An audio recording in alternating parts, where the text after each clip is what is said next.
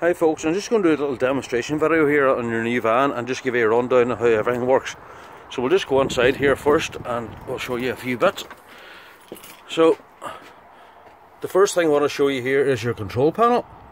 So what you have here is you have your main 12 volt switch here for switching the van on and off. That just switches on and off. You have an alarm here that'll come up when if your leisure battery voltage there is on this top green one with the red ends on it. If your leisure battery ever goes down into the red, that wee light there will alarm. The next one over here is your battery condition. You can see the voltage on it. You can see this top symbol here when we press the button up the way. That's your engine battery. It's at 12, nearly 13 volts. So if you start the engine, you see that going on up. And the bottom one's the same. It's just over 13 now. When you start the engine or plug the van in, you'll see that going up as well.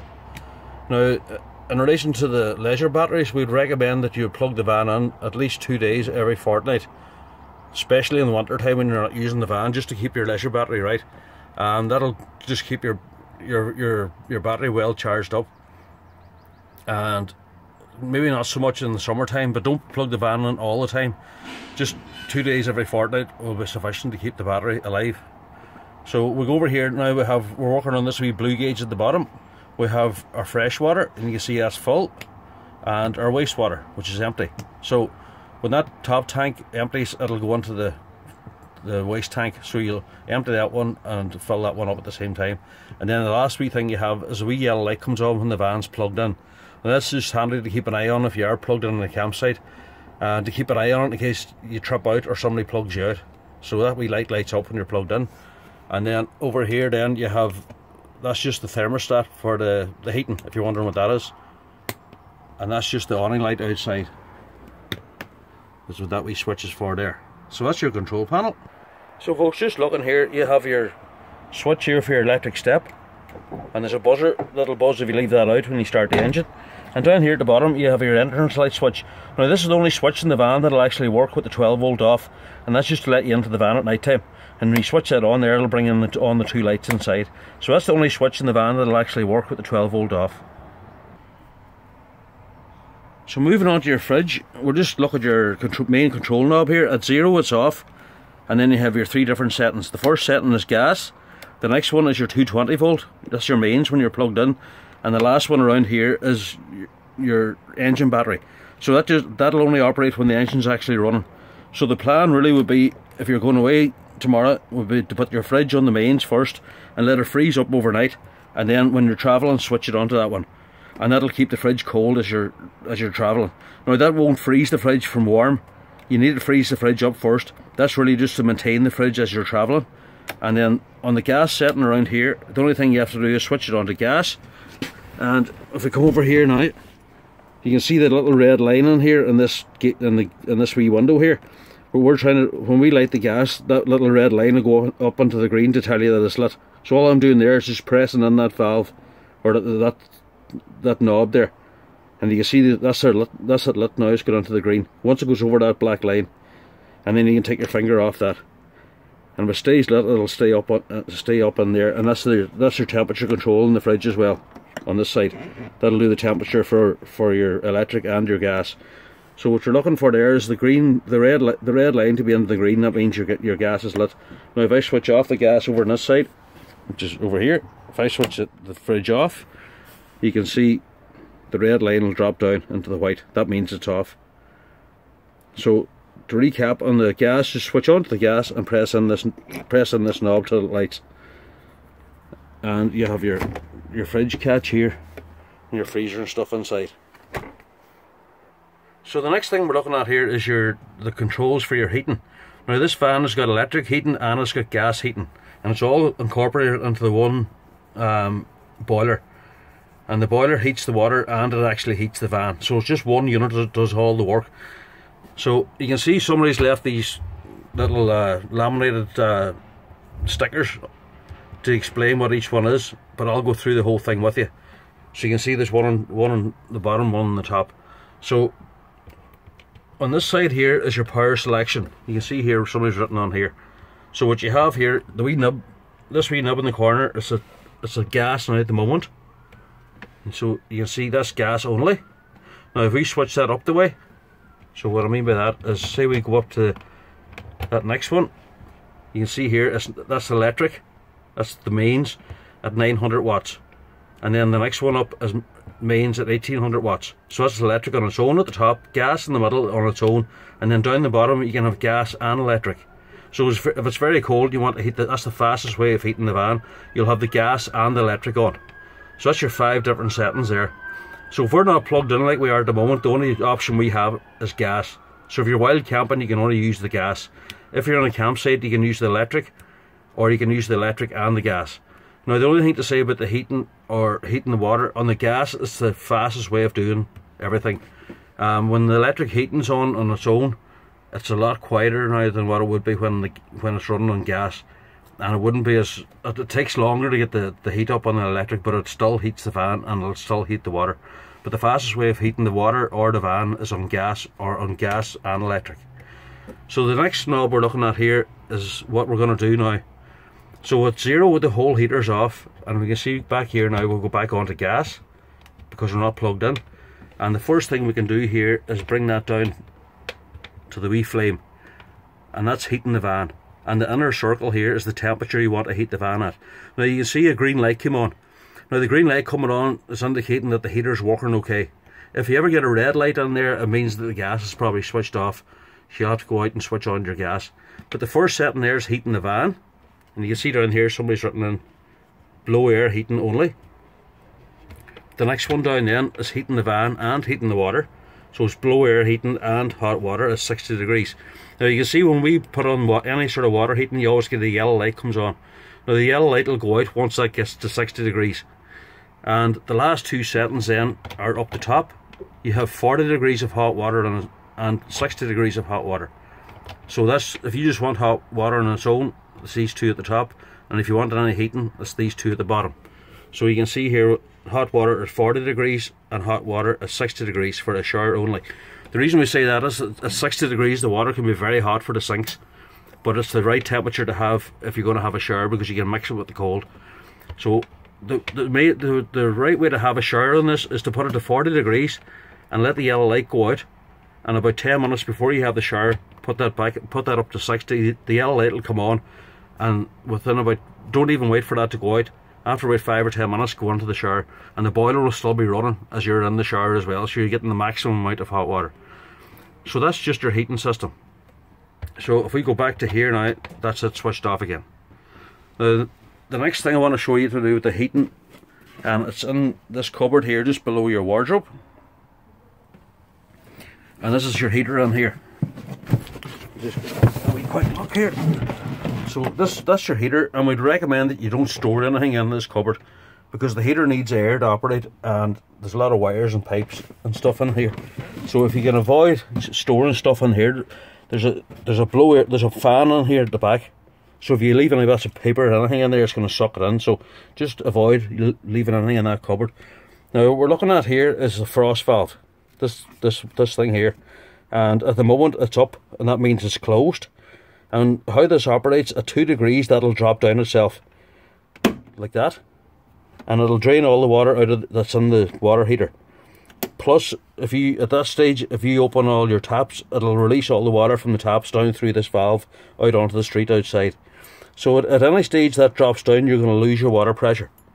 So at 2 degrees that'll drop down like that, and the way you correct that is you come in and pull it back up again. Now if it's too cold, if it is like 0 degrees and you're in the van, that will not stay up, and the only way you'll get that to stay up is to switch on your heating, and it sends a little voltage down these wee wires here, and when you pull that up it'll stay up. So there's no need to put pegs or cable ties or anything on this. If that won't stay up, switch on your heating and it'll send voltage down here and keep that up for you. Now how you winterize the van, what I mean by that is how do you get rid of all the water out of your van for the winter time. In the winter time you'll come along here, switch off the van to make sure your pump's not running, press that down and it'll start draining all the water out of the tank. And that stage then, if you go to all your taps and open them in between hot and cold. What I mean by in between hot and cold is that's hot that way and cold that way, so in here in the middle and lift it up the way. Now you can hear the pump running in there now because I have the fan on, but at this stage you'll have the fan switched off and the pump will be off, and you'll open all your taps in between hot and cold, and all the water that's in the system will drain out through these back down to that red valve. And if it's very, very cold, like -5, like we had a few years ago, we would recommend that you'd actually blow into the tap at this stage, and it'll actually blow all the water out of the head of the taps. And don't forget about your taps in the bathroom as well. You'll have to do your 3 taps. So that's all there is to winterizing your van. You can drain your freshwater tank and your wastewater tank at the same time if you want. When you come back then, all you'll have to do is pull up the red valve and put your tap onto the hot setting and open up your tap. And what that'll do there, it'll fill up the water heater with water, and what you'll be getting then is air coming out through you'll get air coming out through your tap here. And once you have a free flow, then you're back in action. That's everything. And once the valve is closed, the system's closed again, and you'll be back to normal. So that's how you winterize your van. So in the wardrobe just above your heater, you can see you have your 220-volt trips, the same as what you have at home. They should normally be up the way. And in here as well, you have your aerial. Your aerial just unlocks here. You unlock this here and push it up and down to get a signal. Now with the digital, you mightn't have to push it up and down too much. Just tune in your TV, and down here you have your booster. So you have your cable going in and your cables going out. So now just underneath this, you can see your dinette seat here. If you lift up the board here, your fresh water tank's in here, and you can see in the water there's that T-shaped handle. If you lift that handle up the way, it'll pull the stopper out, and that's how you drain your fresh water tank. And then once you push the stopper back in, push the T part back the way it is there at the moment, and that's it closed again. So that's your fresh water tank. And there's an overflow there as well. If you forget to take your hose out, it'll run the water back out onto the outside. And your wires for your pump are these wires here. If you ever have to change your pump, it's straightforward enough. And that's all there is to your water tank. So we're just looking here. There's a wee thing in the van here. There's an inverter in this van, and that's it on there. And you can see the little red switch. And where that's supplying, what that does there is converts 12 volt to 220 volt AC, and where this wire is going to is the socket up here beside the TV. This beige one here.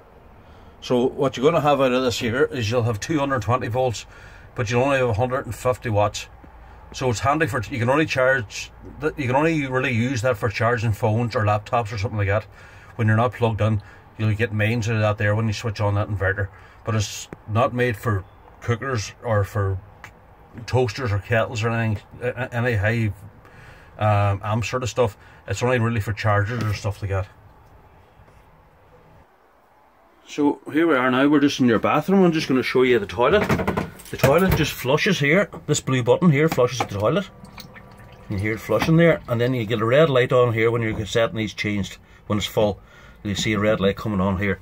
And you just have the shutter around the side here, on the side of the toilet, and that just opens and closes. That just opens and closes there.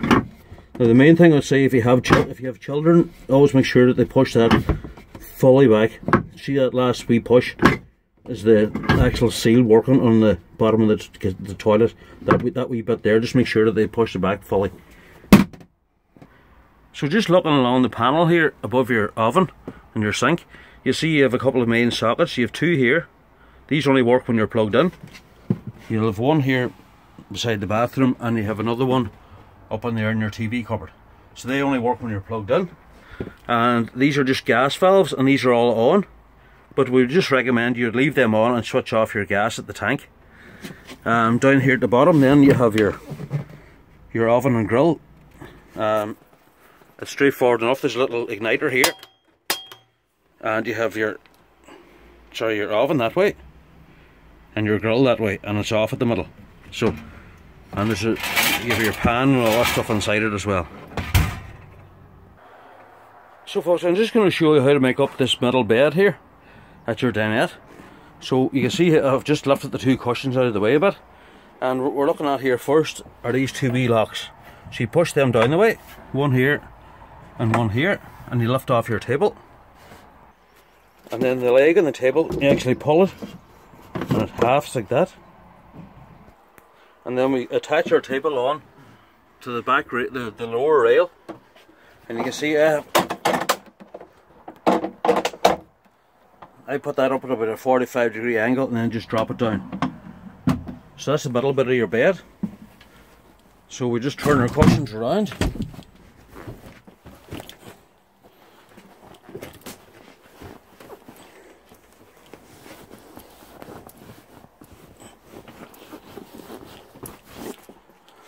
And that's your bed made up.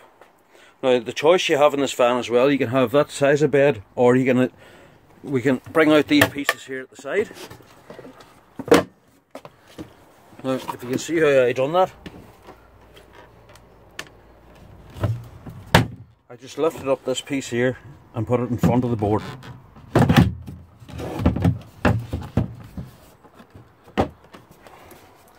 So you can see how that operates at that angle.